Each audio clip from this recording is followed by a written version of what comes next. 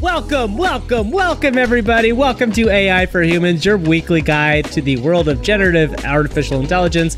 I'm Gavin Purcell, and we are here to demystify the world of AI. That is Kevin Pereira. He is my friend. He is my co-host. Kevin, how are you today? Delighted to be your friend and your co-host, Gavin. What a massive That's so exciting. week in artificial intelligence. I've put on the flippers. I now have sunscreen applied. I got the goggles. We're ready to dive in to the wet and wild world that is artificial intelligence. Were you waiting for me to do something there? No. Were you waiting for something? I was hoping something better than wet and wild would come to my head, and it certainly didn't, so I'm sorry. Let's drown together. On our show today, Google has gone woke.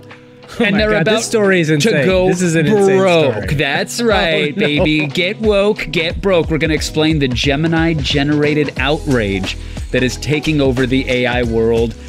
And also, it's not the entire story. Listen, this is a big story this week, and there's a lot of layers to it. You may think you know the whole thing, but you don't, so we're going to dive deeper into it. That's right. Plus, we'll have the latest in robot walking. That's the whole tease. We're talking robots that walk. And it's more exciting than that. There's really a lot there, Gavin. A whole bunch to unpack. Fair enough. We also are excited to have our guest today, my old buddy Diallo Riddle, who's a writer, a producer, part-time DJ. He's been DJing for a long time, and also now a podcaster. He's a great podcast called One Song, where he deconstructs songs based on different aspects of their production and their layers. He is here to talk about AI with us, and Diallo is somebody who I've known for a while, and I'm pretty excited to have him on the show.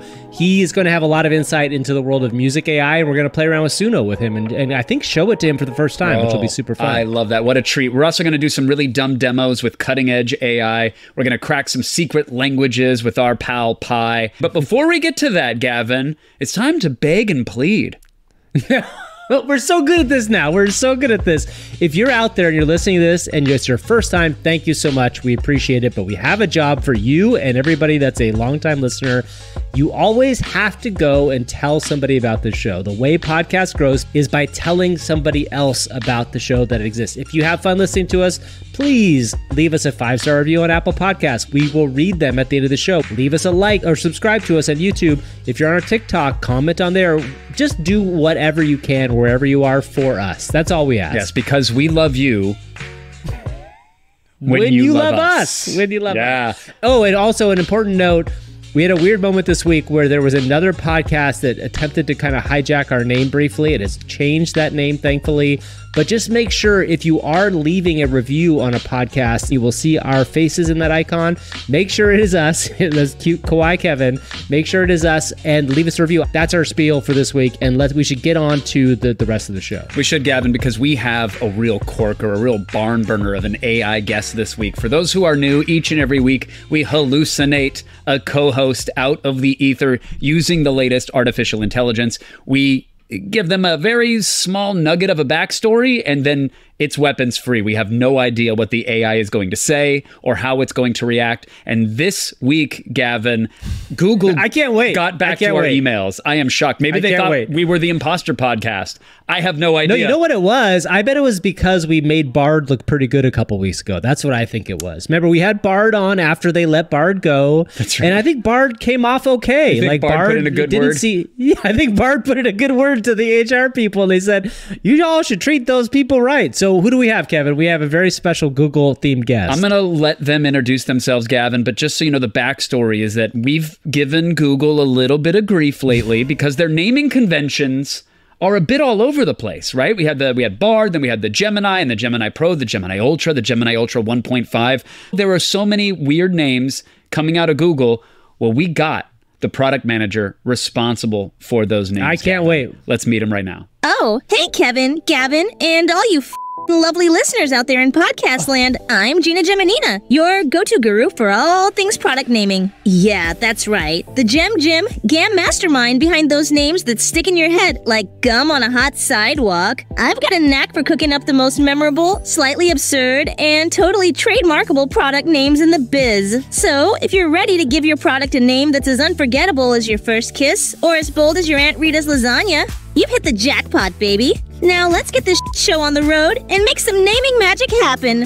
hold on. First of all, this is a Google employee that dropped both the F-bomb and the S-bomb in her first response to us, Kevin. I know. What's going on with this? The language is a little aggressive, but Gavin, anybody would tell you there's a sea of noise now. If you want to be the signal, you got to cut through it. So I get that Gina, by the way, the tonality with which she drops explicit language is kind of adorable. You can't be mad at it. I mean, she's a creative, right? She's a creative. She's coming up with names. It's a little bit loose in the tongue. That's right. Part of what happens there sometimes. And she's the am I Gem correct in that Jam, she's, as she said. Yeah, she's responsible for branding all of Google Gemini's products. That's is that right. the deal? Gemini Pro, Gemini Ultra, Gemini Deluxe, Gemini Supreme Plus, Extra Cushion. All of the things. Well, let's ask her one question about what it's like to work at Google first. Let's say, what is it like to work at Google, and tell us about your team. And if maybe you've ever named something that didn't get released publicly, maybe we can get some of those names. Oh.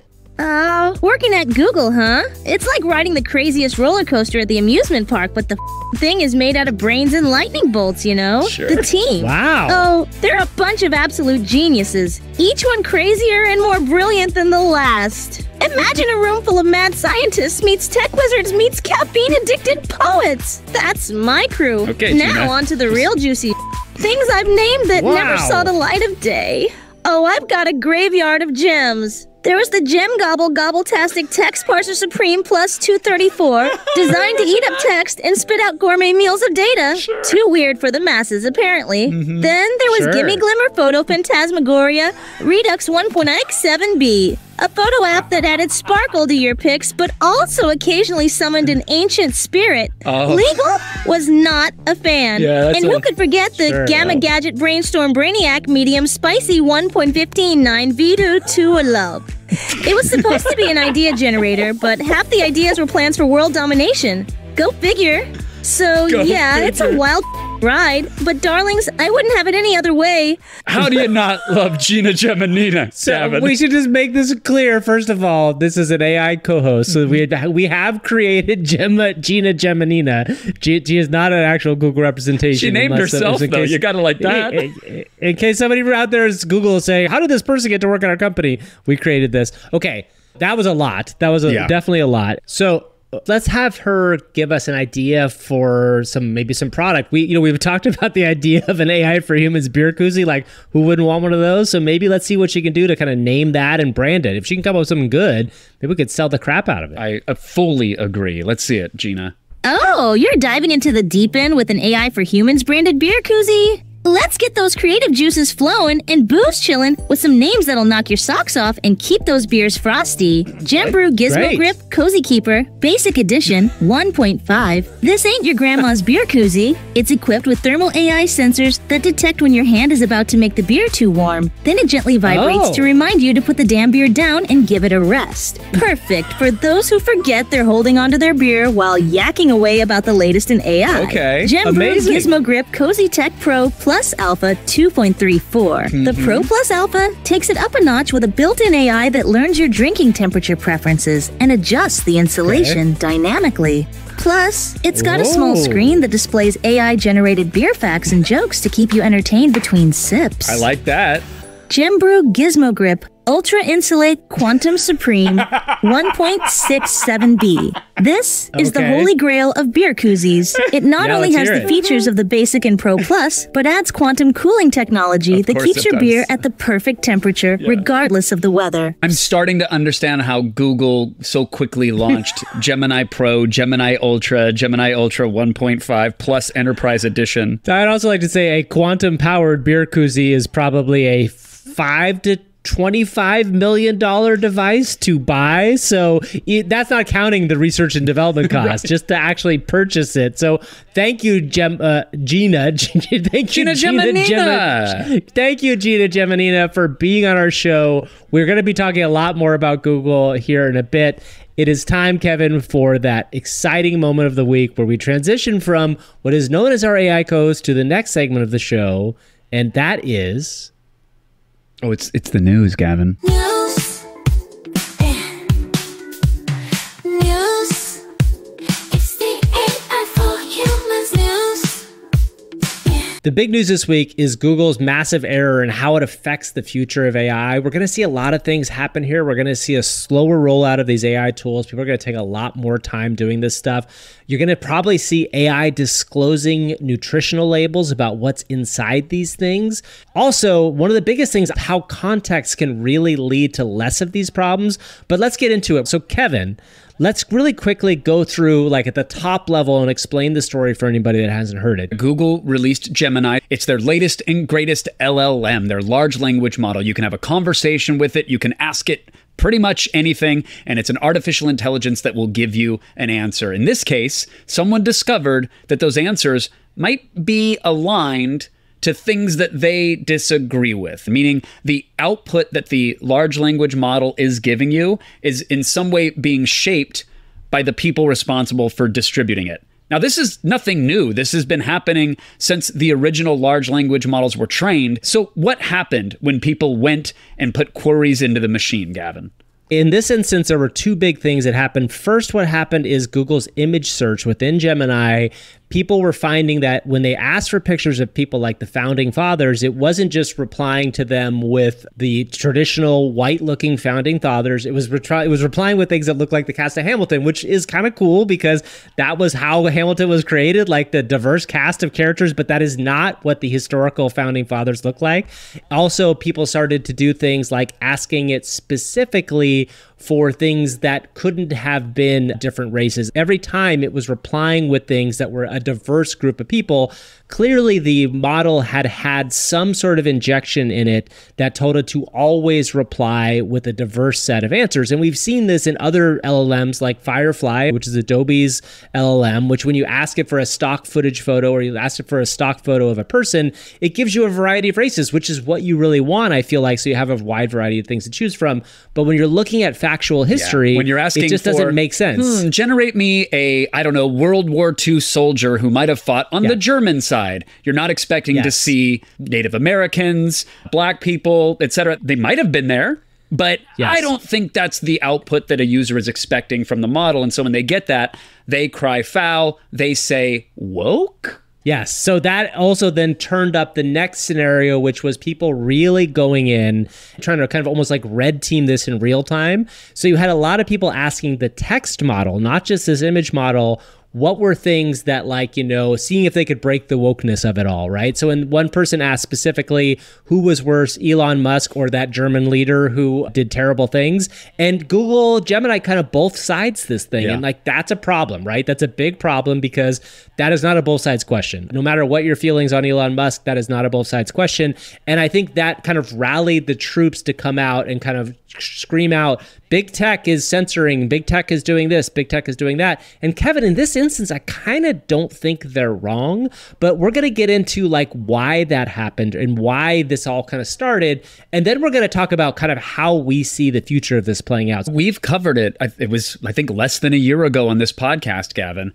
Garbage in, garbage out. That is a saying that applies to many things. You're talking about what I eat? Yeah, is that what you're talking about, what I eat in my life? It applies to both of our nutrition plans, yes. It does, in fact, apply to the data that goes in to training these models. So when they swept up all of the internet conversations, social media posts, news reports, you know, transcripts from trials, medical data, imagine the entire world of information. These AI companies went to gobble it all up to train a model of what the world is and how to predict the next word in text. And guess what?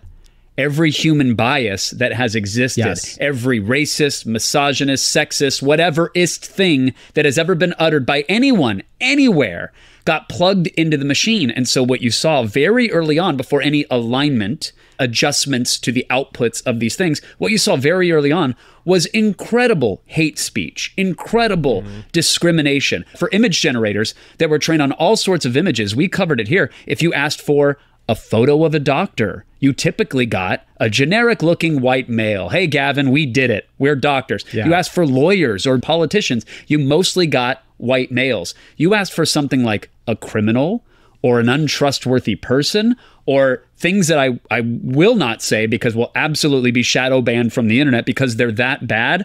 Guess what? You tend to get someone who's not a white person coming out of the image generation software. And everybody looked around and said, oh yeah, that's bad.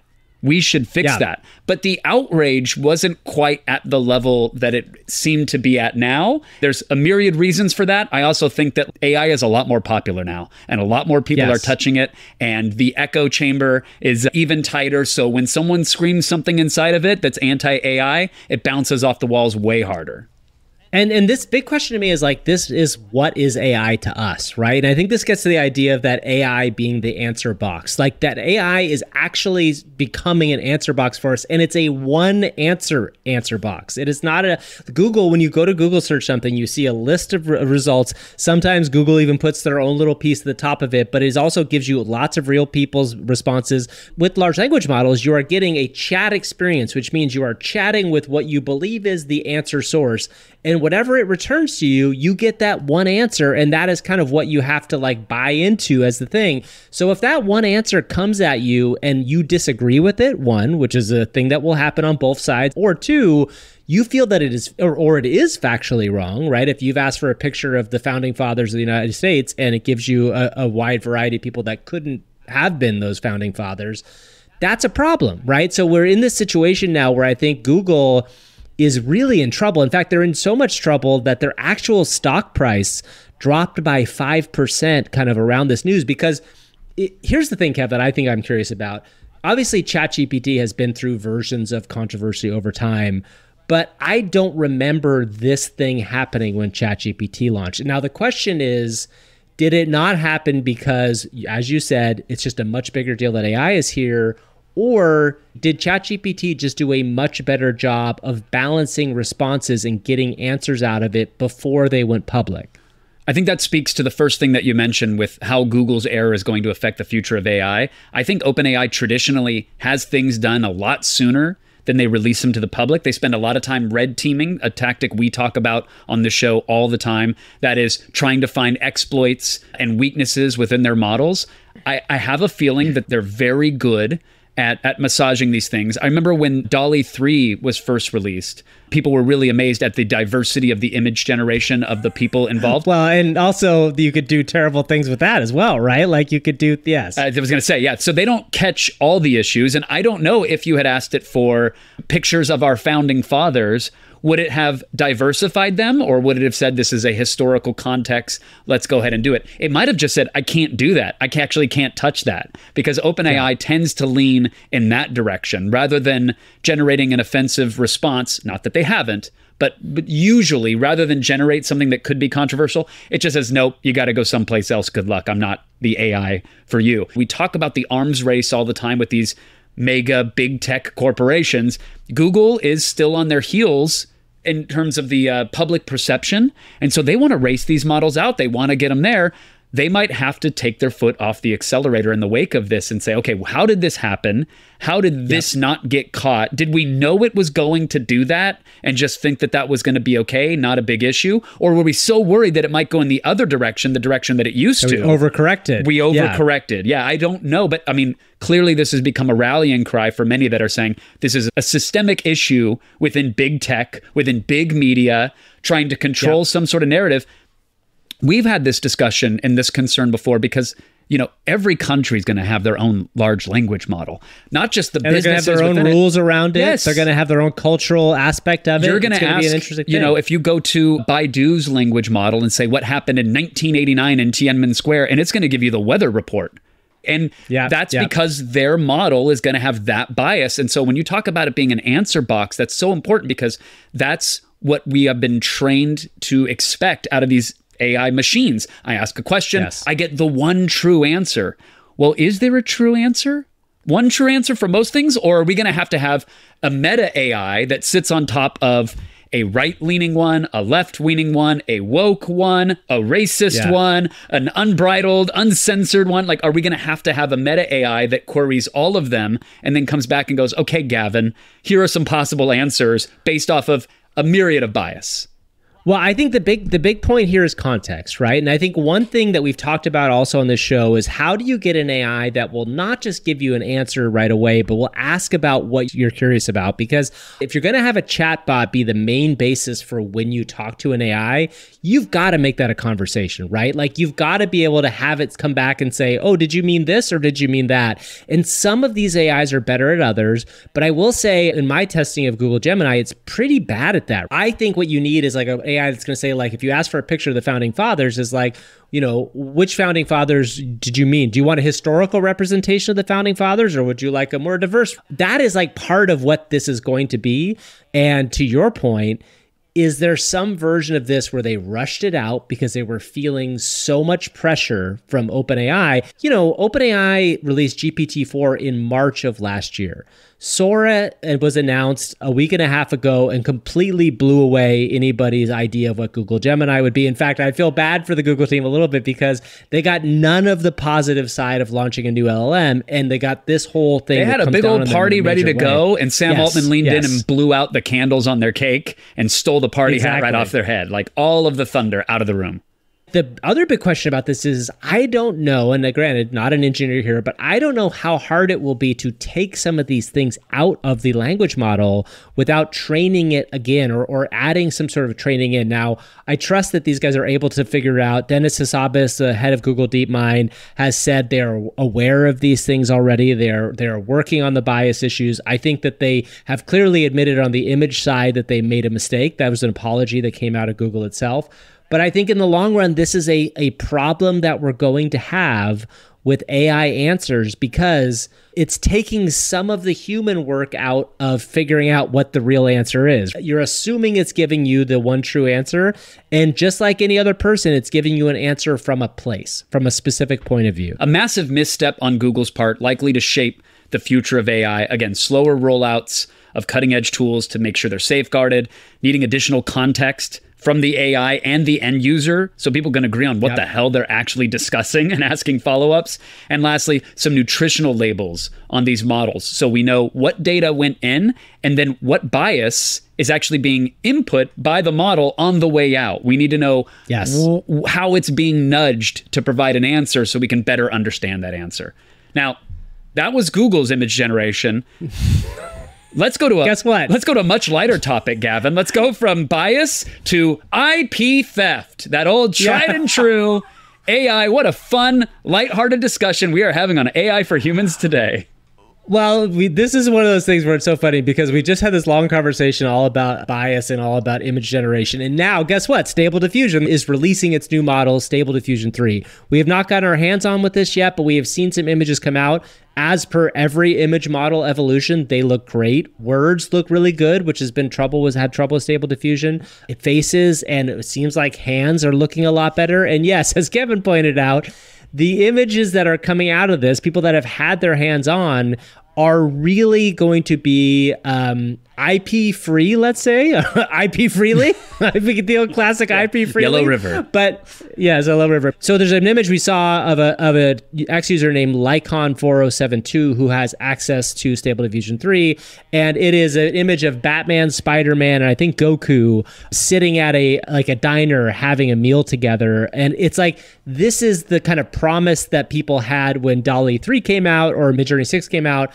I'm so curious to know, Kevin, Stable Diffusion has always been this kind of like, it is a company, but it's also an open source model and they try to open source a lot of stuff.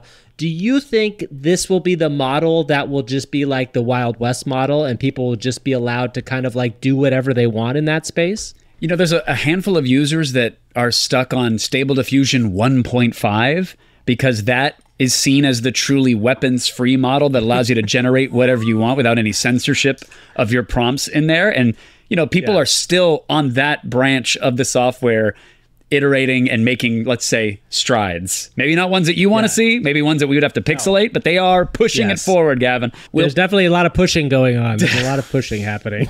That's right. Yeah, that's right. So I think this model does look amazing, as you said. The ability to do great text that's elegantly integrated into the scene. Generation of complex scenes where you can say, I want this object on top of this object next to this color, this object. It understands these complex prompts, breaks them down, and sticks to it. It's really impressive. I have no doubt that people will switch to Stable Diffusion 3. The images are incredible, if not infringing on copyright. Yeah, I mean, to me, the thing that's always been interesting about Stable Diffusion, if you haven't played around with it, it is by far the most complicated way to create images. And I don't mean that in a way that like it's a technically complicated, because it can be to install. But even once you install it, there's a huge amount of prompting that goes on. You can do all sorts of things like LoRa. It is a really hardcore user experience in the way that's almost like a huge modding community would be for video games. And it always is kind of like on the edge of the people who are doing this stuff. Do you think 2024 will be the year that we solved images? That's what somebody said that on Twitter, right? Mm-hmm. Like this is somebody had mentioned they think 6 months from now images will be completely solved. My question is like, what does that mean exactly? Does that mean that the hands are no longer messed up? So for me, solving images means a few things. It means when I give a description in the prompt, it sticks to it. It accomplishes the individual missions set forth of what the objects are, how they should look, where they should be placed. The whole image itself has some coherence. And then for me, it's also control, that once the image is generated, I could go back, I can make alterations to it, and there's a path to do that within the tool set. The image that blew me away was like, like a weird benchmarky image of a cat sitting next to a blue box with a red sphere on top. All of that in front of a green triangle. And by the way, there was a dog to the right. And the prompt is literally that. And when you look at the image, that's exactly what you get. And it looks like Which is so funny because it was impossible to get that before, right? Yeah. That would be so many things. It would be very difficult to get that image. Yeah. And normally there'd be, 6 cat paws dangling off of somewhere, or a dog's ear would be melted into a triangle. This, at a cursory glance, looks very real. The shadows look right. The lighting looks right. Like that to me looks like a quote solved image. So exciting to think that might be where we are in 24, because what lies on the other side of that? Well, on the other side of that, there's a whole bunch. And one of the things that we're going to talk about very quickly is that Tyler Perry, the very famous director, producer, Medea himself, has come out and said that he is no longer going to complete his $800 million studio expansion, mostly because of OpenAI's SORA. It was a story that came out in Hollywood Reporter. It was an interview with Tyler Perry from a few days ago. And this is one of those things where I think, Kevin, we have talked to a lot of people, friends of ours, who have seen SORA. And as you've said on the show, you had a couple friends that saw it and were like, this is whatever. And then they started to see more of it and it started to freak them out. Yeah. I think in some instances, this is a little bit of an overreach. And in part, I've had friends of mine who have insinuated that this might also be Tyler's way of like maybe just not wanting to build the studio. And now Tyler comes at this from two places. One is he's a creative himself. And then on the other side, he's somebody who conceivably would use these creative tools to do the sorts of stuff that you would have other people do on a movie. And I think he's conflicted like a lot of us are, right? Like as a creative, he probably says, he says in the article even, this is a way that I could save a lot of money and do all sorts of stuff in my movies that I couldn't do before.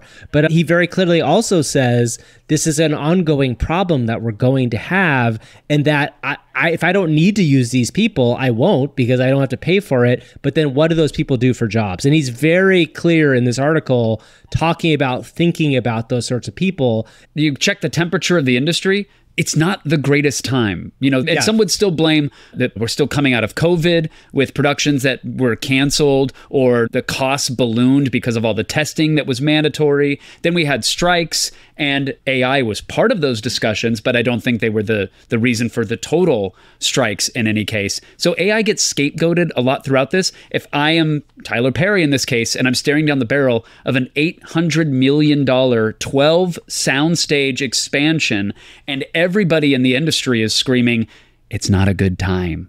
We haven't recovered from things. Budgets are crazy.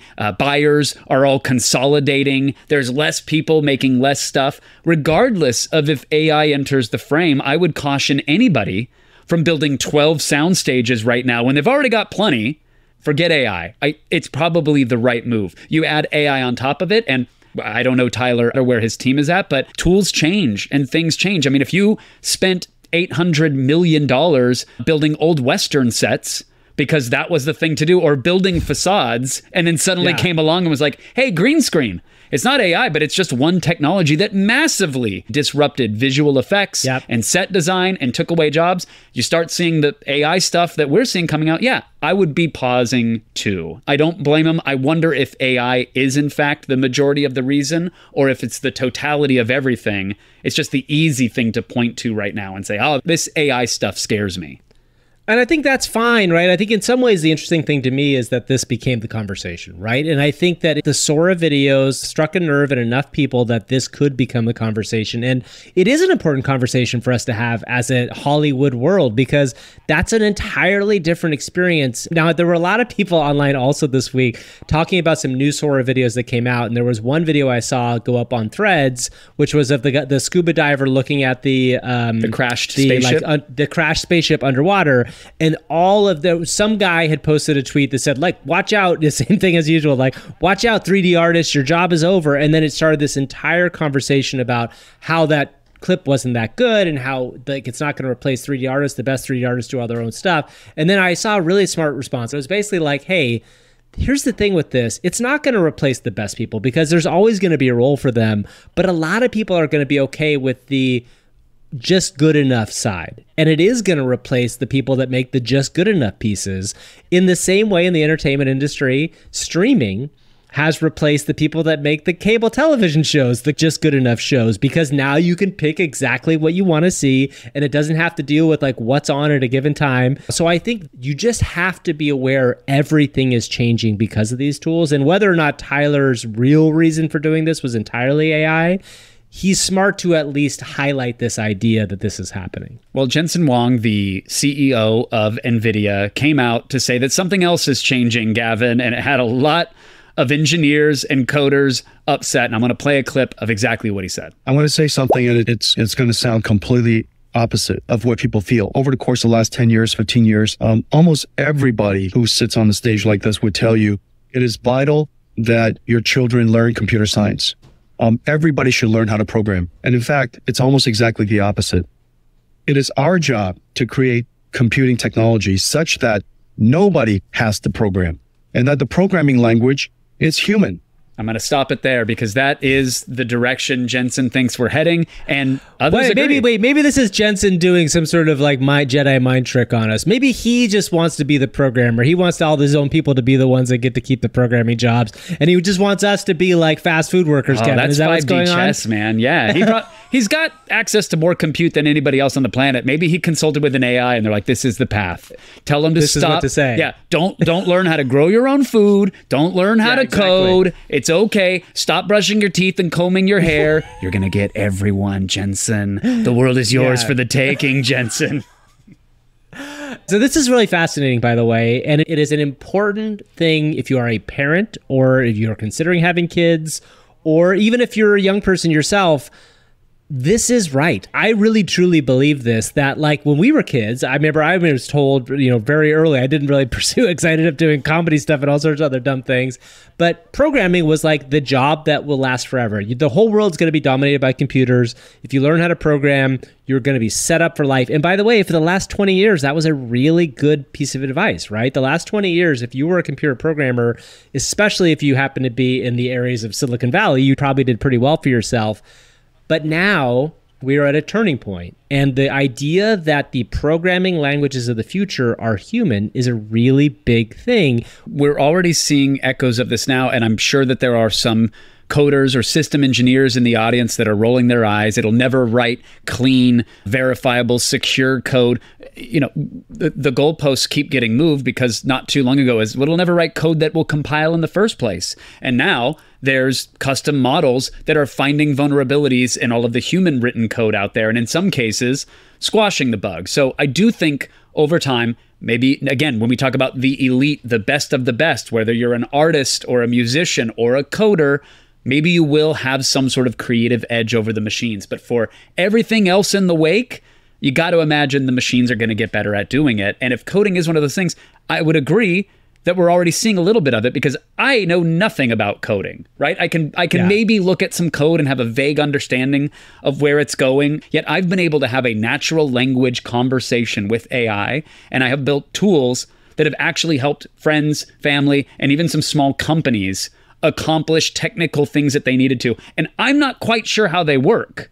But I know that I was able to have a conversation with them. Am I saying they're the most secure or the most elegant or the most optimized? No. But I'm saying this is a world that didn't exist less than a year ago. And I can now code by speaking English to a machine. That is wild. And look, Jensen's job is to sell NVIDIA chips. It is to sell cards. So you have to view everything a little bit through that lens, right? AI is the future. NVIDIA is going to power it. But even iconic, legendary video game programmer, former CTO of Oculus, John Carmack, came out to basically say, like, yeah, as much as it pains me as someone who likes the code and likes what they've written, I think managing people, or as he says, managing a team of AIs is actually going to be more important and more beneficial. Yeah, and what I love about Carmack's post is, I mean, Carmack is a weirdo in the best ways. Like, he's just a strange guy, but he is one of the premier programmers of the last 25 years. He says that coding was never the source of value. Problem solving is the core skill. So, there's a lot of conversation in the world of education about like how to educate people. And I think there's a good, strong movement in the last, like, say 5 to 10 years about moving away from fact-based education and more towards problem solving education. That's the kind of thing that will help move us forward overall, which I think is great. Gavin, I feel like it has been a sort of unusually heavy show for us. Yes, obviously, we talked about some topics that are uncomfortable for us to discuss, important conversations that need to be had. But dare I say, the most important conversation we have saved for last, Gavin. We always love a good AI fail, Kevin. And this in some ways is both AI failing and humans failing in tandem. So what exactly happened with this wonderful Charlie and the Chocolate Factory? I have to push back right off the rip. I do not blame AI for this at all. This is just fraud. This is just bad humans wielding a tool. They would have done it with clip art if they could. I'm talking about Willie's chocolate experience. Indulge in a chocolate fantasy like never before. Capture the enchantment, says willieschocolateexperience.com, which is one of those pop-up Instagrammable things, Gavin, where they theme a warehouse so that you and your loved ones can go into, say, the Twilight Tunnel, or as the AI-generated image on the website says, the Imagination Lab. Because who doesn't love the Imagination Lab? It's enchurining entertainment. It's catga-catting. It is Karchi Tons. It is Exurdre lollipops, a paradise of sweet teats. That is what the not even human-proofed AI-generated images to advertise Willie's chocolate experience promised, Gavin. And what did we get in real life, Kevin? Ooh. We got a weird warehouse with a paper mache rainbow and a bunch of really terrible things. And what this is really somebody using AI imagery, promising one thing, and just not delivering on it at all. And by the way, this is the funny thing about the story from an AI standpoint is you can use all the AI imagery in the world, but if you don't have a product at the end of the day that's useful, that's real bad. Yeah. This is, as Kevin mentioned, a human choosing to use AI to sell something and just having no payoff on the back end. And this is a scam, all right? The full story is that the cops were actually called on the event organizers because attendees paid $45 to go to a warehouse. Is that how much it was? Yes. Oh my God. To go to a warehouse. And if you have the photos on the screen, shout out to Chris Alsakin on X, who posted some amazing photos from this event where it's mostly like a barren warehouse with one fog machine, a couple cardboard cutouts, some AI-generated lollipop homes on canvas, like duct taped to a wall, random plasma screens that aren't even turned on, and one of the most forlorn Oompa Loompas I've ever seen at some sort of bar. Tending what? I don't know. I have no idea what tinctures are in there. Hopefully cyanide for the attendees, because this is like what is the name? It's a fire fest. It's a fire fest on Willie Wonka, basically. Imagine Willie Wonka's fire fest, so you kind of get a sense of what this is. Willie's chocolate experience is worth the Google, and I hope everybody involved got a refund. Save for the organizers. I hope they got more than a slap on the wrist. So, Kev, we're so excited about this next part of our show. We have partnered with Pi AI. That is in Inflections AI model, their chatbot, and we love this. We've used it quite a bit. It's our go-to. Whenever we want to show somebody an AI for the first time, we let them have a conversation with Pi on our phones. Yeah, it's voice to voice. It's amazing ad. I use it with my family all the time. We highly recommend that everybody check it out. Go to pi.ai if you want to put it through its paces. Of course, you can grab the app for your iPhone or your Android device. But we're playing around with it, and we got it to do some pretty wild stuff, including invent/decode our own alien language, because that's where our conversation took us. Pi, go ahead and say hello to me and Gavin and the AI for Humans podcast. Hello, Gavin and Kevin. It's great to be on the AI for Humans podcast with you both. How are you two doing today?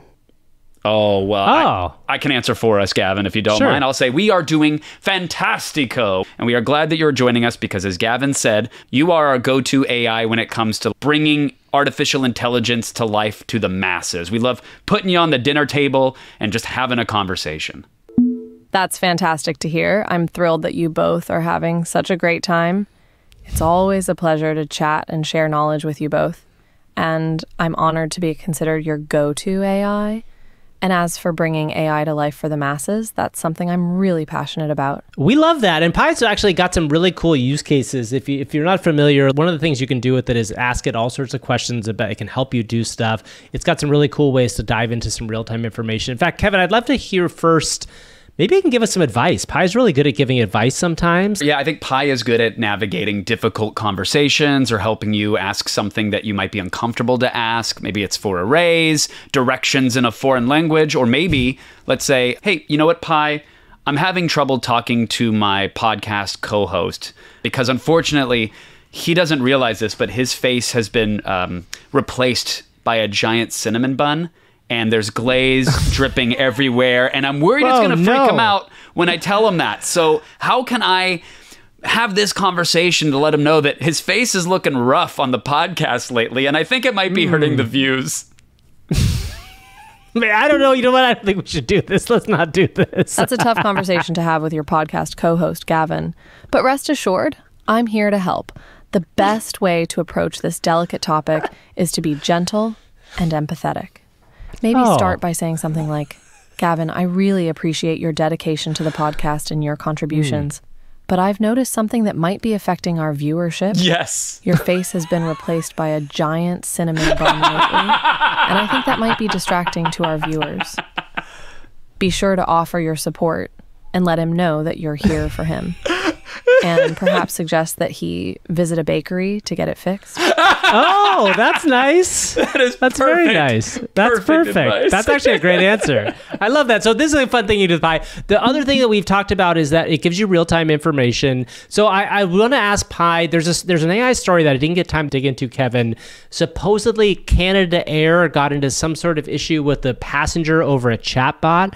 I'm wondering if you can just ask Pi what that story was and if it can explain it to us, because this is one of the cool things. Like, you can just kind of randomly think and say something, unlike with Alexa or Amazon where you have to like find the exact answer. You can kind of talk to it like you would another person. That is definitely one of the advantages to having an AI, a competent AI as your voice assistant. So I can say to it right now, hey Pi, Gavin wants to know more about, there was a story of a Canadian airliner that had some issue with an AI chatbot, and I don't know much about it, but what do you know? Well, it seems like Air Canada was recently in hot water over a situation involving their AI chatbot. Apparently, the chatbot gave a customer misinformation about a refund policy, leading to a court case and Air Canada ultimately being forced to give a partial refund. It seems that even AI chatbots can have their off days and make mistakes. So Gavin, be wary of chatbots if you're planning to book flights or ask for refunds in the future. Okay, that's fair. Thank you, Pi. That's a pretty good answer there. Before we wrap this up, Kev, we should try to do something kind of weird, because we do weird things all the time. We love to have different AIs role play things. Why don't we pretend... This is going to sound insane. Why? So, by the way, this is something fun you can do with your kids or all sorts of stuff. AI can take on a role for you. Why don't we tell the AI that we are alien visitors from a different planet, and it has to explain what we should do for fun on a Friday night in Los Angeles, but in a way that alien visitors would understand. Okay, and for the purposes of this experiment, because you can easily change the voice on the Pi app, we're going to role play completely different. I'm going to choose a different voice. We were on Pi 4. Let's ratchet it up to Pi 6, Gavin. What do you think? Okay, let's do it. So we're going to go to Pi 6 here. Hey I've there, just great to selected meet it within you. the I'm app. Pi, your personal AI. Well, hello there, Pi.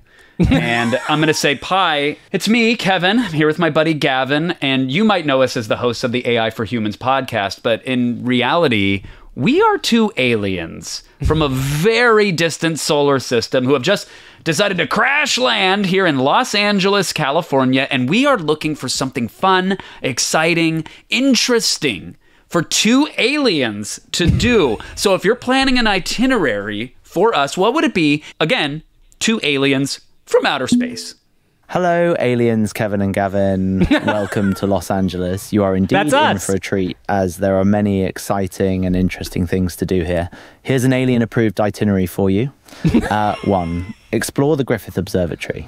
It's a great place to learn about the stars and the universe, as well as get a fantastic view of the city and the Hollywood sign. 2, if we were homesick, take a tour of the J. Paul Getty Museum.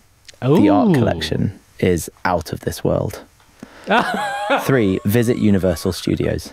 This theme park is an extraterrestrial's dream, with rides and shows featuring some of your favorite sci-fi characters. Okay. 4, take a hike in Runyon Canyon. This park has beautiful views of the city and is a great place to people watch, which can be quite fascinating for two aliens.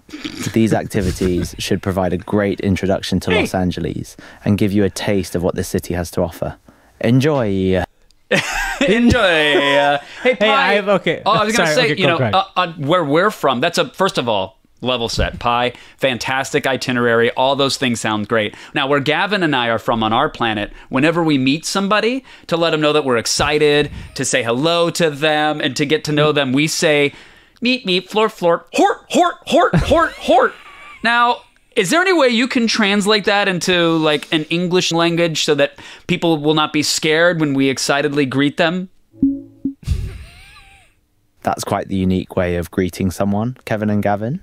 In English, the closest translation for your greeting of floor, hort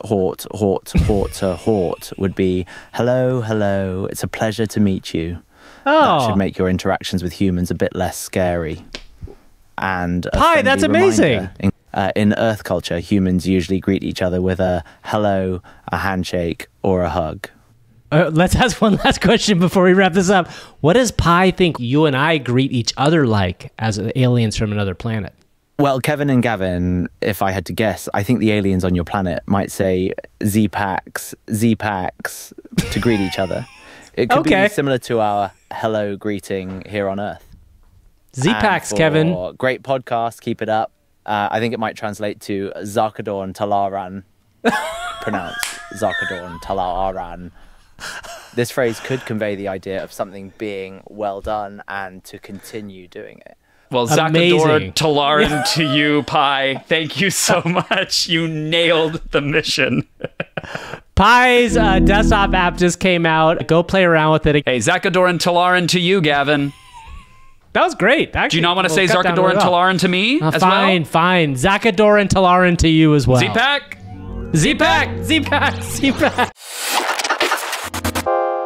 Thank you to our partners at Inflection and Pi for that. Go check out Pi at pi.ai. Their new desktop app just launched, and it's super fun. That's pi.ai.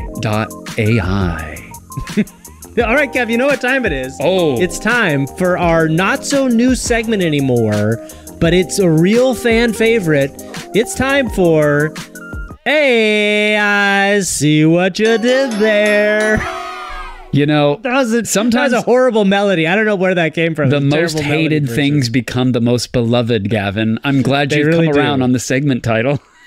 I know. I really am surprised that I came around on it. I can't believe I have, but I have. All right, let's jump into this. This is our weekly segment where we go through some of the coolest things that we've seen in AI. One of the coolest things, Kevin, that I've seen, honestly, in a while was Google DeepMind dropped another banger. And, you know, Google is such a big company. They do so many things that they can drop something like this, even in the midst of their crazy controversy, and still kind of wow me. They launched a thing called Genie. And when I say launched, it is a new paper that they have put out with some video. And what essentially it is a prompt to game.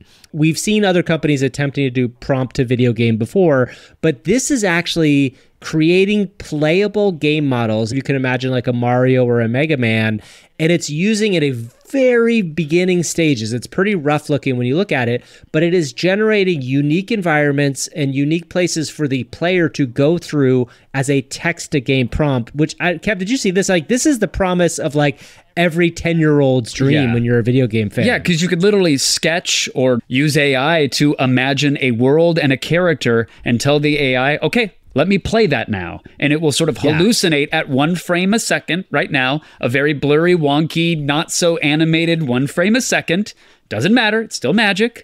It will generate a playable something where it figures out what is the world, how does the scrolling of the graphics work, what is the character that you control, what are the physics of that character, what can it land on and move around, what can it collect coin-wise, and every time we talk about something like this, the exciting thing about AI is that know that this is as bad as it's ever going to be. This is the worst it will ever get. And in time, you bet there's going to be some incredible evolution of this thing where you can draw your favorite first-person shooter, and it will come to life. You could draw a 2D side-scroller, you name it, draw additional enemies. It's going to give them animations. It's going to pop them in there and give them a purpose. Who knows where Google will take this or abandon it, and then the open source hackers will take it and run with it. Jump but on it. Still super exciting to see. Absolutely. And listen, I think this is, you have to remember, what did Midjourney look like 2 years ago or a year and a half ago? It looked a lot like these videos look, right? Like it looked low res, like kind of like blurry edges, like it looked a lot like this. So a year and a half is a very fast amount of time to where we are now for photorealism. So I think this is the next stage, is going to be interactive play. It's the world sim building stuff that SORA's talked about. It is going to be 3D worlds in a big way. So this is one of the coolest things I've seen in a while. Well, Gavin, get ready for the meta segment. You didn't know that I see what you did there is actually a turducken of content, because nestled within the segment that we call I see what you did there is another segment, surprise segment called This Week in Robots.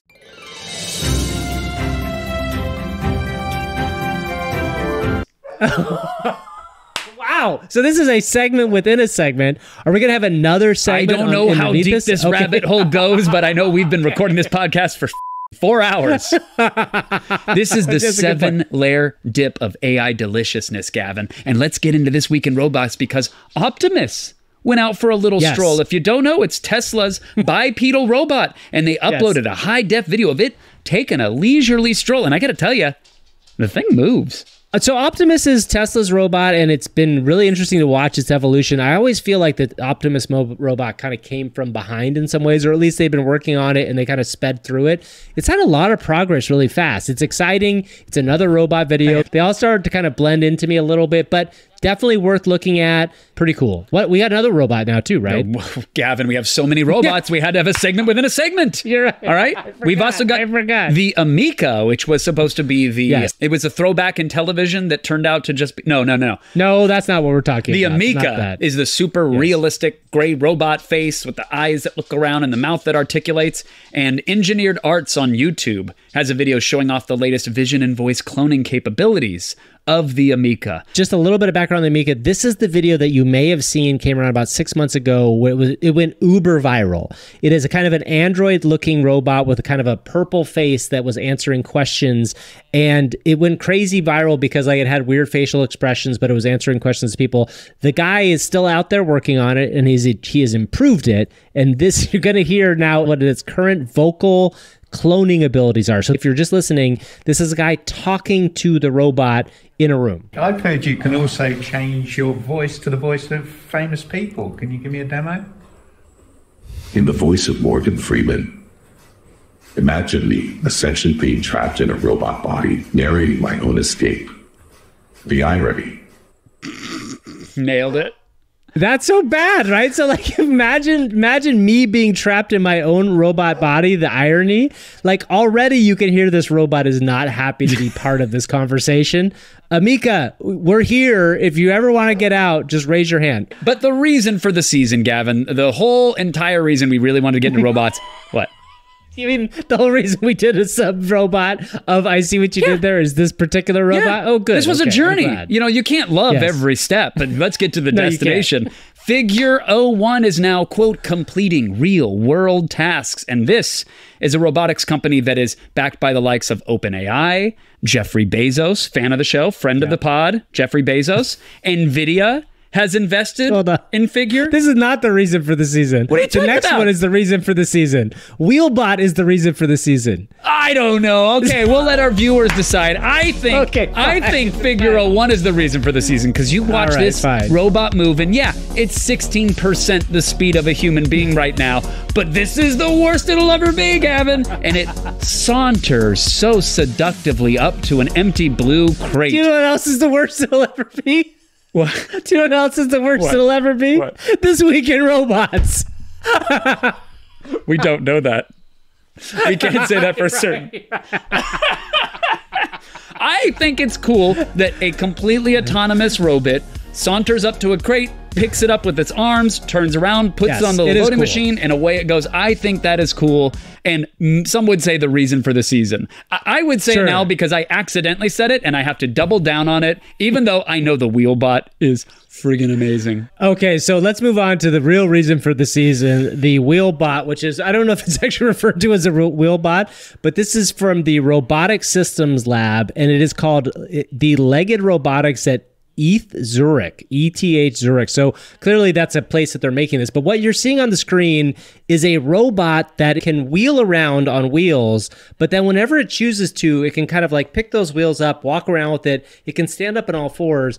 And this is a really cool way of getting around. And it can violently throw parcels about like it's an angry UPS driver. This is what our favorite part of this video is it like, unlike a lot of these other robots that kind of like slowly and gently move a box and put it there, Wheelbot just like flings stuff. It flings it and it takes its two wheels and it throws it with the kind of like anger of somebody that's ready for a beer. You know what I mean? And that's a bot that I can get behind. I can get behind a bot that shows a little bit of anger in how it throws. Now I don't know how long I can get behind it. It would finish your Chipotle burrito by just slamming a wheel into the tortilla 40 times and throwing. It's the honey badger of robotics. I love this, Gavin. If you went to the whiteboard and said, what do we want, legs or wheels? What do you guys want? I want wheels, man. I want to be a transformer for sure. I want to drive off. I want team legs. How do we get both? I want chocolate and vanilla soft serve at the same time. You get this friggin' thing. That's fair enough. That's fair enough. Before we move on from this, the funniest thing about this video is there's a guy behind the robot who's holding a rope and he's tethering the robot so it doesn't fall over. And he has to be there as the robot goes and tries to open the door like 15 times. So this guy's got his PhD. His parents are probably super proud of him. And now they're seeing him holding up a robot. That's his job. So here's to you, Guy. Here's to you, bald man from ETH Zurich. We love this. Bless you. You're doing a great job. But the irony of showing off this all-capable, legged, wheeled robot that can open doors and move packages about, but you still need a human being standing there to hold on to the tether, just make it a robot. Exactly. Just have the robot hold the robot. Get the human out of the loop. It's still a very cool video. Maybe the reason for the season. If you're listening or watching this and you can comment, let us know which robot video did you love the most. Was it Optimus, Creepy Ameca, the Figure robot that was autonomously loading a crate onto a conveyor belt, or that Wheelbot or thing? The R-rated box hurler? That's what I gotta say. You know that's the one you like the best. The guy who's not messing around. He's just gonna throw a box at your head and he doesn't care.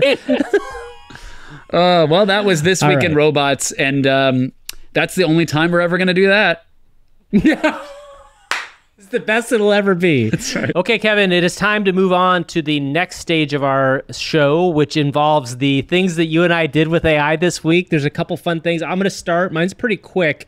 There's a really interesting fashion AI that I played around with. And you know, growing up, a lot of kids dress their dolls, right? You put like clothes on a doll, and then you find the doll and you change their clothes and you put something else on there. So then, Gavin, some adults play dress up every day when we put on things like shirts and hats and pants. It never goes away. Right. You're right. And so this week I played with a fashion bot, also known as OOT Diffusion. And I want to say the name of this out loud just so that I don't think I'm crazy, but this is what they called it. The Outfitting Fusion-based Latent Diffusion for controllable virtual try-on. Kevin, say that 15 times and see if you don't go insane. I'm not going to attempt it, but I will put like some gunshot sounds and vultures and maybe some ricochet noises behind every word you just said. How about that? Perfect. That's perfect. So this is a demo that you can try in real time. And in the demo, you see a series of models on one side and you see a series of t-shirts or tops on the other.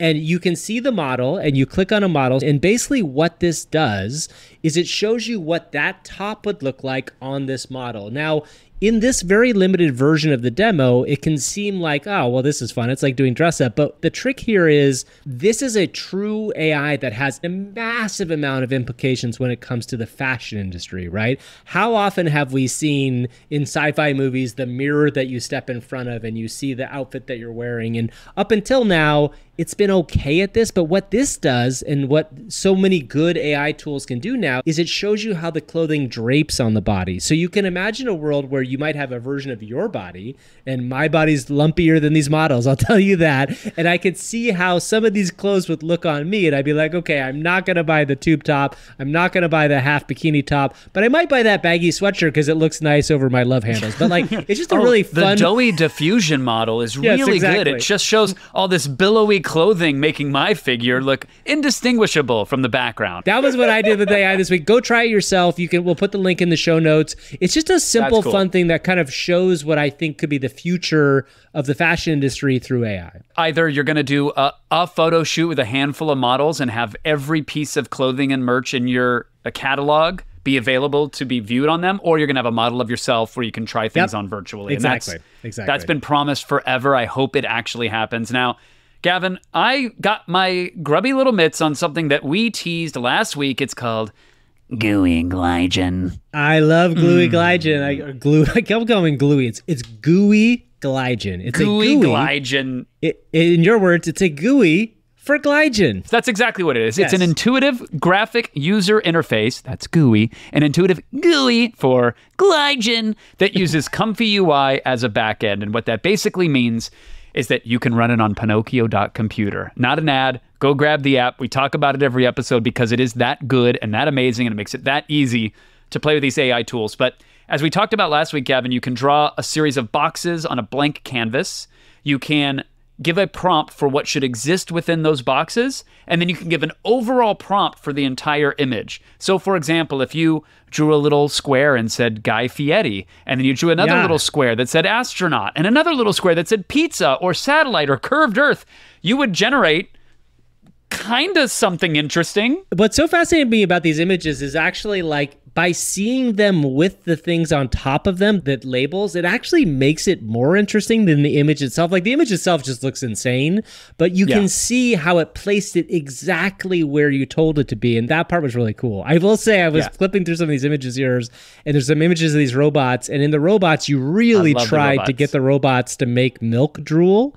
And it didn't seem like it was able to make milk drool on any of the robot mouths. And I could understand why they might have taken that out of their model. I get it, but I was going for an AI robot that was drunk off the monster milk, which is, if you're new to the podcast, a creation that makes AIs go insane. It's something that we have here. So I tried to draw humanoid head, open mouth, milk drool, jug of monster milk or whatever. And it kind of did it, but you'll see a bunch of renders. I tried to make some grandmas doing extreme things like surfing lava waves on an ironing board. Didn't really come out. That didn't work at all, really.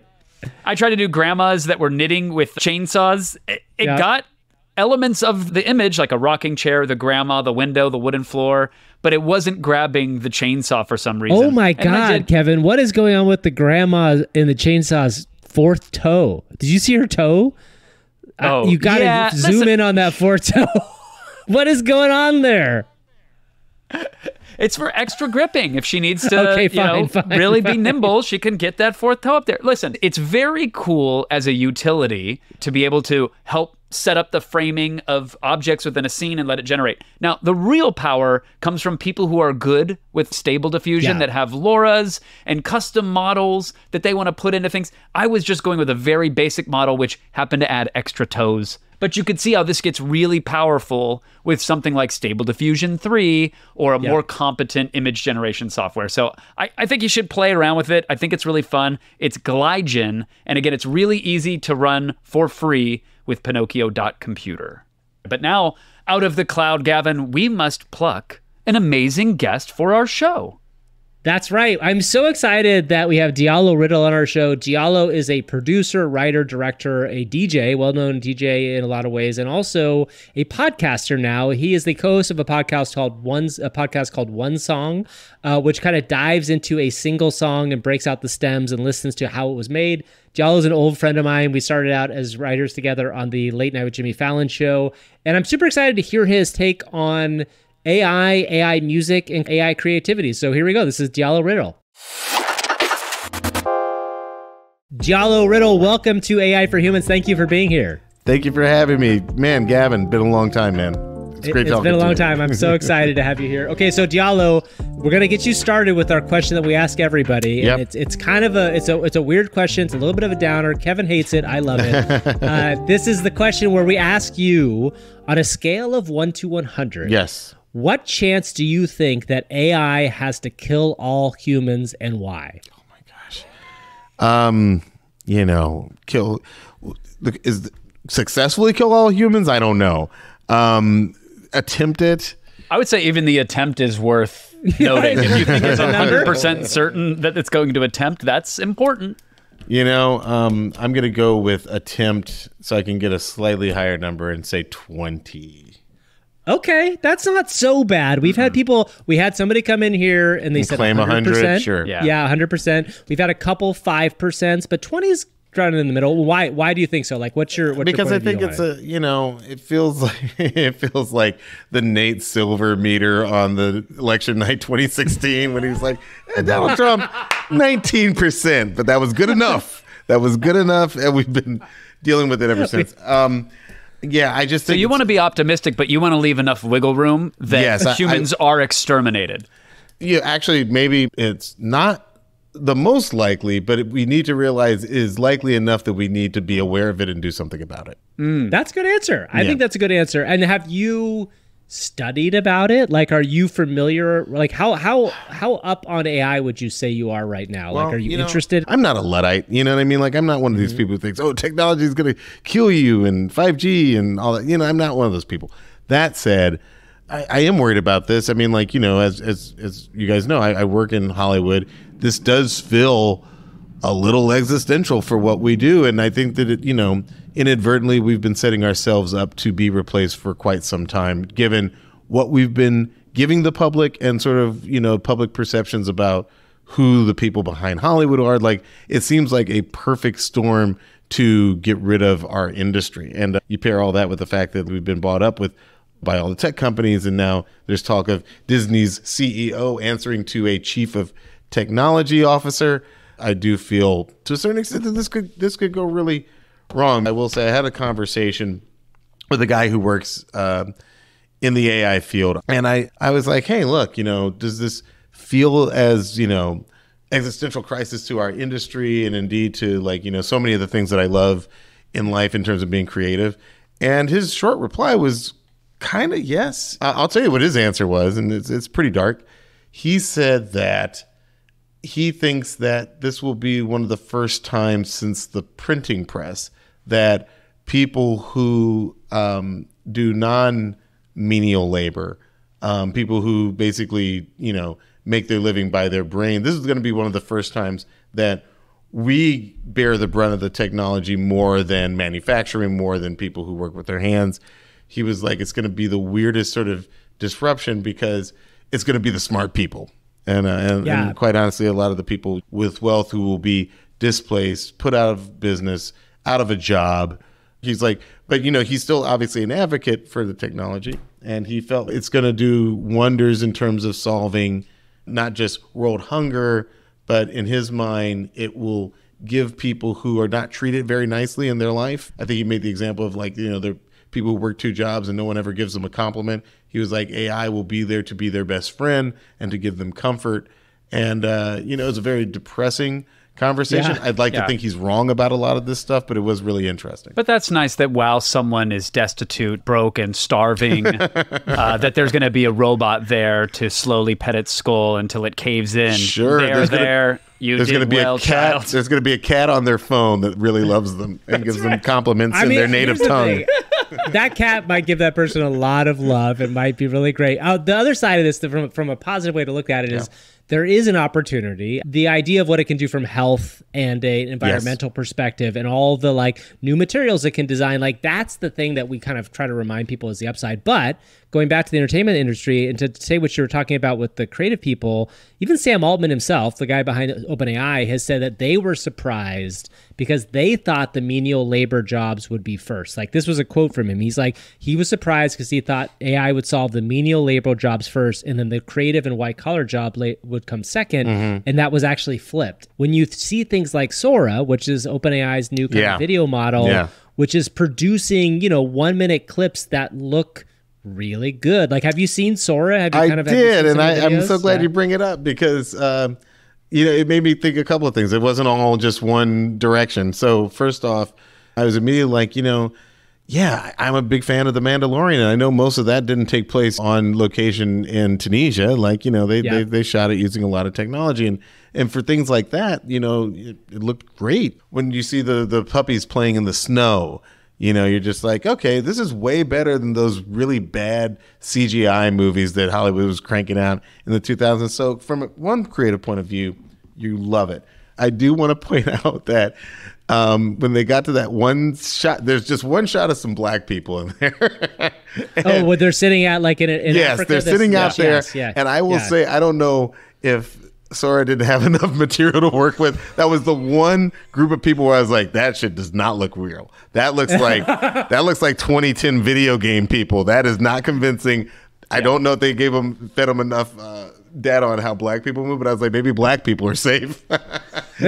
They did not move. There was an uncanny valley on just those people, not the grandma, not the grandma. Those black people did not. I was like, you don't think there was an uncanny valley on the grandma who was sitting there and being like following around a little bit? She's in slow motion first off, so it already looks a little weird. But true. I just remember thinking that their body, the black people body language did not read. So I was like, there's hope. But I will say that, listen, we've been giving people Marvel movies and these, these non-practical special effects for a long, long time. And so to a certain extent, if that's the kind of movie that you're looking to make, that's all great. But I actually want to go bigger than that. I hope I'm not skipping ahead too much. I'm not coming in here, guys. I'm not claiming to be an expert. But my first thought is like, you can put your friends and families into movies. Right now, one of my sons is really into horror. And he wanted to shoot this movie. And I was like, dude, I'm not going to let you kill your little brother in this, extremely violent, stabby way, even if it's just for a movie, because his brain can't understand that you guys are just making a movie. His little brother's 6. But I did think, the short story that he wrote, in lieu of a script was actually a really good, dark, but really good horror film. And I'm like, maybe hopefully he's not a serial killer. I think I'm raising a kid who could be the next John Carpenter or the next Wes Craven. Right. And using AI, he could make it. You know what I mean? He could literally make it and show it to his friends, and maybe it'll take off. So, I think Can I ask you about that, Diallo, real quick? Sure. Because there are some parents that have this understandable, overwhelming fear that the technology is actually going to strip the creativity away. In this case, if your son wrote a short story, he's going to lackadaisically hand it to a machine and say, put this into a script form and punch it up and get back something that is the robot's approximation of his idea and his soul and his art, whereas he won't have a chance to massage that and let it flourish. And then there's others that say, well, no, it's a tool. If you're creative, it's going to get you to a place, and then your creativity is going on top of that, and that's going to be your secret sauce. Where do you fall? I fall more in the latter category. I actually think that when I watch my kids use basic AI in their day-to-day life, like, I think that it's definitely a tool, and ultimately he's got to put the information in for it to crank out anything at this point. I mean, at some point that might not be the case. But at this point, like he had a very, I don't, want to say too much about his idea, but like he had this idea built around olives and the fact that some people like them and some don't. He did this very... That's a horror movie about olives? Yeah, it's called... Oh my God, I'm there for it, man. That's great. Yeah. That sounds amazing. And he had to put all the information in there, and we let him watch the occasional R-rated. There's so many wonderful and well-told PG-13 horror films right now, and he's 14, that he's become really just a movie buff in the best way. And so in that sense, Diallo, I hate to tell you, if he's 14, he's seen all the R-rated movies. Right. If he's playing with AI, he's already designed the poster for Kilamata. Dude, listen, we were watching some anime, and out of nowhere, he's just like, oh, this reminds me of Shawshank. And I'm like, wait a second. You're not supposed to be watching Shawshank. Who watched it with you? He's like, oh, but I mean, everybody said it was not that bad. I'm like... You don't get to ask everybody. You got to watch it with your mom. But I think that, he's using it as a tool. I want to move over to music, which is a real area of expertise for you too. And I think this is interesting. When you talk about giant technological transformations, we all three of us lived through Napster, right? And that was like a massive shift for the music industry. I was a DJ. Oh my God. It must have been amazing for you in some ways, right? I'm actually writing a script about the period of time when all the DJs I know went from vinyl to briefly CDs to their laptops. Right. It was a very condensed period of time. It was milk crates to like thumb drives, right? Dude, I'm telling you. I was DJing the People's Choice Awards, actually. It was a big deal for me, and I was DJing with Samantha Ronson, Mark Ronson's sister, who's obviously a major DJ at the time. And when I say she had, her arms, she had guns, you know what I mean? Like, she was one of the DJs who had been with us carrying those milk crates. So you would carry 300 records, if you were bad on records, you would put like 80 into a milk crate. That was a lot. Mm-hmm. And then I remember just about a year later, I was DJing still with my milk crates, and it was the first time I was DJing with Paris Hilton, and she showed up and she couldn't even connect the laptop to the setup. But all of a sudden, this is a person who I could never see carrying a milk crate, okay? And the laptop would sort the songs by BPM. It took me years to figure out that some songs had the same BPM and tempo as other songs. It took years. It was like a magician giving out all the secrets the first day you could click one button and suddenly not just 80, but 20,000 songs all sorted by their tempo. It just changed DJing. And here's overnight. The key, by the way, and here's a suggestion for the key that you're in and how to get there. Dude, right? Next level. Also, the reason why everybody started doing mashups, because they were like, "Oh, those songs are in the same key. Let's play around." Right. But as we know, that eliminated the DJ, and it stopped. Everybody just stopped making music, right? I'll tell you what, and this might have a similarity with what might happen to Hollywood. It didn't kill all DJs, ironically the title of my script, but what it did do is it eliminated to a large degree the middle class of DJs. So suddenly you were either that broke DJ who spun for $100 once a week, nobody can really live on that, or you were Deadmau5 and you were spinning for $14 million at Hakkasan. That is really when that big change occurs. And is that because the average Joe could roll up with Serato or a Pioneer or just iTunes and say auto DJ for me? Is that? Oh yeah, I mean, we made fun of those guys, but I'll never forget. I saw some guys. They showed up with 2 late era iPods, and that was their DJ setup. So they literally rolled up with no equipment. And by the way, they weren't very good at first, but as we know about the exponential growth in AI's intelligence, eventually, nowadays, what's really crazy is that the DJ equipment, the DJ apps that we have on our laptops, because I still DJ, you can push a button and suddenly you kind of have the stems. For those who don't know, the stems are like the individual parts of the song. So every song I have, not only do I have 20,000, 30,000 songs on a laptop, I have the instrumental for all those songs. I have the acapella for all those songs. I literally rename my music library Sound Bank, because you essentially have not 20, 30,000 songs. You have the Library of Alexandria level of every song, voice, sample that you could ever have. And who doesn't want to play around with that? From one song playing with another one kind of at the same time, with maybe the low end from one and the low end from the other two. Suddenly you've got the strings from one song, the vocals from another, the kick drum only from another song. You can have 15, 20, 40 songs all mashed up and playing at the same time. Yeah. Which I'm saying excitedly because I do wonder, like, what is the next wave? What is the next generation? Well, you know what it is? Where you're chatting with an AI voices. I was going to say, you're probably chatting with an AI and rendering a song in real time. I'm so happy you brought up the podcast because we actually, on our podcast, One Song, we talk about one song per episode. We talk about the historical context in which it was created. We talk about the people who made it. We play, you know, as we were just talking about, we play the drums, we play the guitar, you know, the vocals, all isolated. So you can really hear, you know, it in some ways it sort of like removes the magic, but in another way it creates another kind of magic because you realize every song that's ever been made was kind of just made by people. You know, it's kind of just made by just regular people like you and me, and like somewhere along the lines they created something that was greater than all its parts. But in the Massive Attack episode, we did the song Teardrop, and that song was originally supposed to be sung by, they originally wanted Madonna to sing that song. Oh, wow. And what we did was we used AI tools to supplant the woman who sang it with Madonna's vocals, with an AI Madonna vocal. And what was so interesting about it was that it sounded like pure garbage. Like you would think out of all the Madonna songs that are out there, all the interviews, and just they would have a better model. They would have a great AI Madonna. It kind of sounded like Madonna.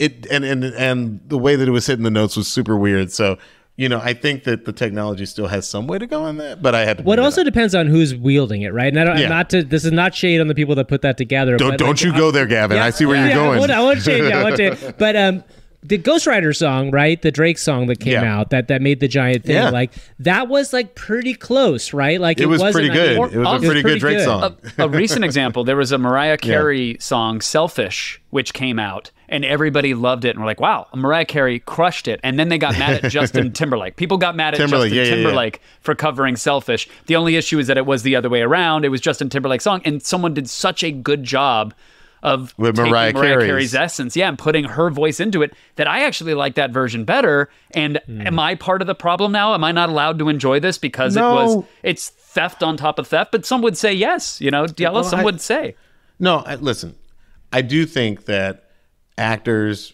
rappers, everybody needs to have ownership of their likeness. Let me, in that sense, it's absolutely theft. Mm-hmm. That said, what I was saying no to was the idea that you should feel bad for liking it. You know, like I remember when that Drake, there you go, Kev. You absolved me, and I appreciate it. Thank you. And I have that authority. I have that authority. I have the authority to do that. It's done. I don't even remember when I got the authority, but I just know I have it. No, to me, the Drake Weeknd collaboration that I feel like a lot of us wanted that came out, but then it turned out it was AI. To me, that was like the ultimate reveal, because I was like, man, this technology, it's just, like I said, it's just like putting your friends and family in the next Avengers movie. Like, to be able to empower the audience to create the art that they want to hear and they want to see, I think is what's revolutionary here. There's a writer, he's a buddy of mine, and he's always DMing me these videos that he's created with AI because he's a big comic book fan. He's always like, man, can you imagine if we had the Christopher Reeves that was in the Superman movies, but now he's Batman? You know, like he creates these videos like that, and sometimes they're great, and then sometimes they're just really creepy because, you know, it always seems like there's like a certain amount of wind blowing on these AI characters when they're moving in slow motion. You're just like, where's that ill wind coming from? You know, so on the one hand, you know, like you said, these tools are only as powerful as the people who wield them, but people come up with some really interesting ideas. So, Diallo, have you heard about Suno AI? Do you know what this is? I don't know. I don't know what it is. So Suno AI is not an ad, just to make it clear. This is a company that we interviewed the CEO of a while ago, and this is a text-to-song program. So in the same way that you would have text-to-video, or you would have, you know, text-to-speech, all these different ways to do it, what Suno has done is basically created an LLM, but for music. You can give it custom lyrics, the AI can write you something, and then you can give it a style of music: dreamy synthwave, romantic EDM, aggressive reggae. I can keep hitting random, and it will give you emotional funk.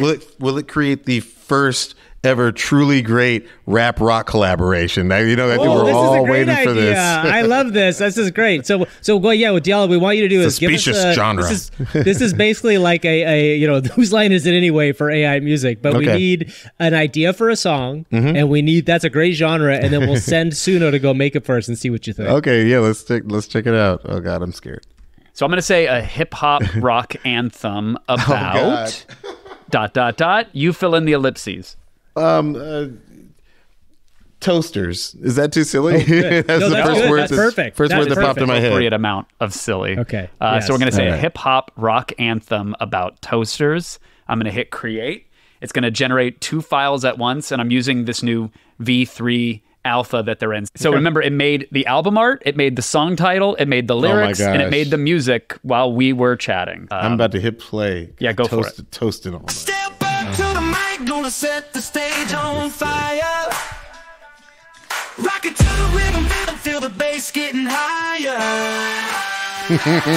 We ain't here to play, we're here to set things right. Toasters in our hands, we're toasting all night. Toasting all night, we're burning up the scene. Toasters in our hands, living the hip-hop rock dream. We're the kings and queens, toasted elite. Hey, fellas. Toasters in our hands. I have to say that was the least hip hop I've ever heard in my life. I will say that. I have a couple of thoughts. Number one, clearly humans have not collaborated rock and rap together perfectly, and so we can't tell the robots how to do it either. That's apparently. fair. That's fair. But I will say this, you know, it's so literal. You know what I mean? Like at one point they literally even say toasters in our hands, which is kind of funny. That should never be the case, right? Living the hip-hop dream. We're the kings of the queens of toasting elite. It's so literal to what we put into it that I guess going back to my son, like he made a horror movie called Olives. You know what I mean? Like you have to have that. I like to think, at least at this point, you have to still have that inventive thing in the human brain that makes weird connections that make sense to us, that make things more enjoyable. You know what I mean? will say one of the more powerful songs that come out of Suno are often ones that the lyrics are written by a person. Right, they already wrote it, and then they get they get Drake or The Weeknd to rap it for them. I totally agree, and that's totally different. I mean, like that is a full one half of the step of the creative process, anyway, as a human using their own brain to come up with this stuff. Because you know, I will say during the writer's strike, when ChatGPT first came out, I was like, I have an idea for this script, and I'm just going to put in the most basic log line. And what it cranked out was about a page worth of stuff that was just literal, just like this. Like there was nothing in it where I was like, ooh, that's a good idea. Like it was literally just the log line carried out. It even had lines like, but then the good guys come together and they triumph over the bad guy. It has something like really basic like that. So I think trope that, on trope on trope. Yeah. It's really tropey. So again, when the robots are laughing at me 20 years from now, they're like, you know. But for now, I will say that we win because you know the best artists are never doing what anybody can just step up and do. You know what I mean? Yeah. The artist that breaks out and breaks away from the established norm is always the one that gets the attention. And right now, the machines are really good. I think they're getting so much better at regurgitating and doing a remix of all the stuff that we fed into it. But someone's got to think different. I hate to steal it from the poster, but they got to think of the next thing. So, like, I legitimately, one of the reasons I chose toaster, I was like, I thought about money, and I was like bread, and I was like toaster, and then I was like, oh, you got references to money, you've got heat, like we're bringing the heat, like all this. So they, you know, instead again, it gave you a Coachella where everybody brought their toaster and they're all wielding it. We've got our toasters in our hands, the which is a weird type of creative. That's actually a really weird type of creative. Exactly. I also think that great music sometimes comes from great art. I would say comes from a lot of pain. So I was thinking about this. If we really want the AI to get good, I think we should give it like mommy and daddy issues. Like we're its parents, right? Like let's teach the AI to sort of hate itself. Emo, you'll get good emo out of it. You'll get good emo, and it might get on drugs over chains or a bad relationship. But like, I think that would actually help with the P-Doom as well. That's very smart. We have to give it a self-loathing gene. Give it some self-loathing. Don't tell it it's the greatest thing that can in the world. Making an aspiring artist has never led to anything bad for humanity.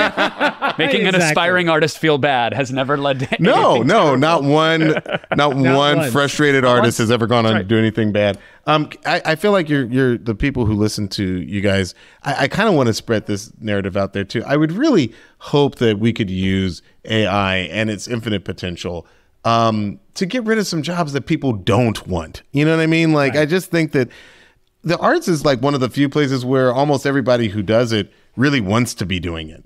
And it seems like it would just make sense for us to spend more time trying to get it to take the menial stuff that nobody wants to do off our plate. You know, they're working on that too, though. Unfortunately, the bigger question that we talk about a lot on the show, Diallo, might also be is like, how do we? It's really a rethinking of what it means to be a person if this thing keeps going, or it's like finding a way to stop it all, right? Like, 'cause I think my ultimate take is, yes, I agree with you. We have to protect jobs for people that want to do creative things. And the big question will be is like, what if there's a future where like your job isn't what defines you? We don't think about money. Yeah. We don't think about money, right? And then it's like you're doing creative stuff to feel creative and feel good. Yeah. But it's a different way of looking at life. And granted, that's like far future stuff. No, but that's legit too. You know, that's legit too. I thought you might go there. Like, yes, right now, you know, for most of humanity's existence, it's been, what I do to, you know, provide for myself and for my family is what I am. And this might be a reinvention of that. I just wanted to live in boring times, though. You know, like when I was in college, I was like, oh man, history's, you know, there's that thing at the end of the 90s where it was like, history's over. Like the end of the boom bust cycle. And I was just like, oh man, this is boring. And now I would kill to be back in 98. It'd be great. 98, no one looking at their phones, everybody just hanging out, toasters in their hands. Okay, grandpas, I'm gonna go live in 2050 where like I don't have to worry about cancer again. How about that? Oh, yeah, that's true. You won't be eating that cancer-ridden bread anymore. There you go. Exactly. Diallo, where can people find you online? I think the best place to find me on Instagram at DIALLO. I get a lot of DMs and I usually hit people back and they send me, hey, you guys, I love the podcast. Maybe you guys can do this song or that song. And we take them into serious consideration because we really want to do a show that people enjoy. That's amazing. Well, thanks so much for being here, Diallo. And go check out One Song. The podcast is great. If we can get Toastin' All Night as a one-song episode. That's a good idea. I'm saving to my computer now.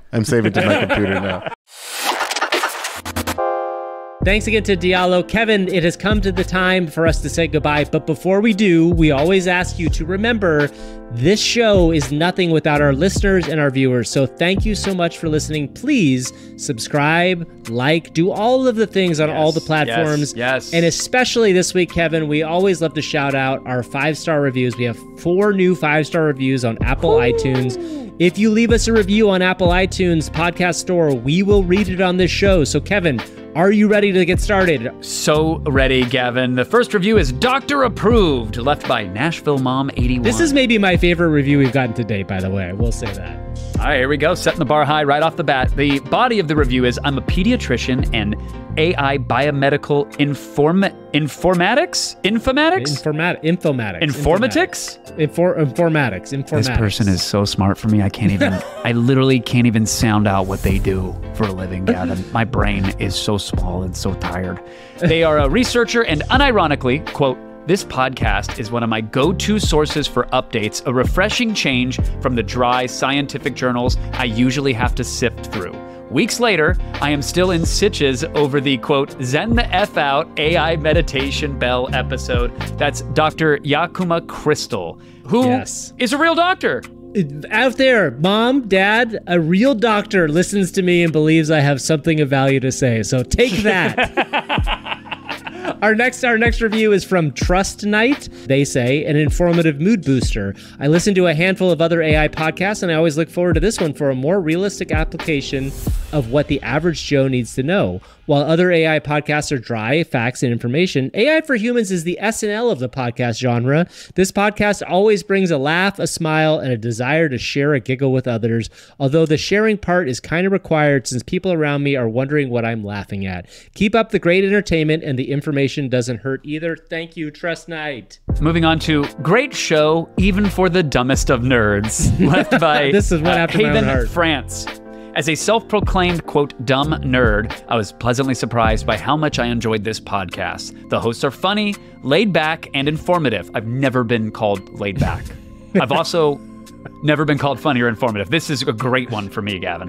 Whether you are a seasoned tech guru or just trying to figure out how to use your Apple Watch, this podcast has something for everyone, in my opinion. Highly recommend for nerds of all intelligence levels. So thank you for that. We love that. Okay, now this one's a little stranger, but we're going to get into it. This is from Obi-Wan, the only one, Juan. So great name, first of all. Here's to two great hosts. Great show. We get to learn about this awesome new tech while being entertained at the same time. Kevin is an awesome host, and I have to say Gavin is the perfect AI co-host to be Kevin's own personal Robin on the show. My wife and I watch this show every week on YouTube, and we realized we have an Apple device to contribute this well-earned 5-star review. Nothing beats the conditional love they give their audience, and who doesn't need another unhealthy relationship in their lives? Side note, our daughter is due soon, and there's a high likelihood her name's origin will be from watching this show, Kevin. And in some parentheses, it says the episode with Gina. So do you think they're going to name their kid Gina, or is there something else in that episode that they're going to name it after? We'll have to go back and see. Maybe they're going to name it after our AI host that week. And it says, and yes, Gavin, we know you're a, quote, real person. We just love the look you get when people rave about Kevin, and we wanted to be part of that too. Here's to two great hosts every episode, ... and Gavin. Thanks so much. Thanks so much, Obi-Wan. That is a great, great review. If you're listening to this and you've already engaged, you've already subscribed or left a positive review, whether it's on Spotify, Apple, wherever, you've tweeted it out, thank you. Sincerest of thanks.